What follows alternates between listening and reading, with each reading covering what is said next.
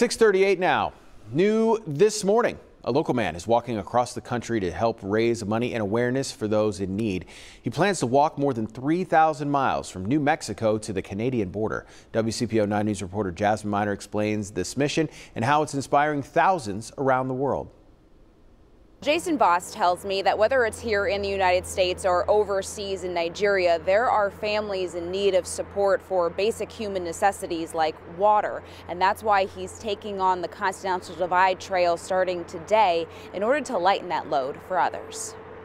It's a journey worth the walk. I'm walking for fun and just the enjoyment, and they have to walk for their basic human needs. Jason Voss will walk the Continental Divide Trail, 3,028 miles, and the hardest trail in the U.S., all in the name of two organizations, the New Way Foundation, an organization helping families in Nigeria. They walk for education to their schools. They're walking to get just water. They'll walk miles just to go get water and then have to carry it back. And Adventure Crew, an organization helping kids right here at home. And they take underprivileged kids out on adventures like kayaking, hiking, and snowboarding and all that stuff. After nearly losing his life in a motorcycle accident, Jason is taking his second chance to give back. I just hope I inspire people to help others, help themselves mainly, get out and focus on your mental health, because way too many people have problems with that nowadays, and nature can help. It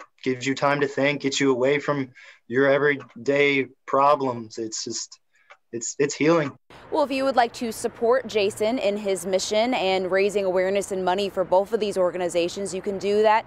He's got an Instagram and a Facebook account that he's going to be consistently posting on throughout his journey. And of course, later on, check our website at WCPO.com because we'll have those links there for you as well.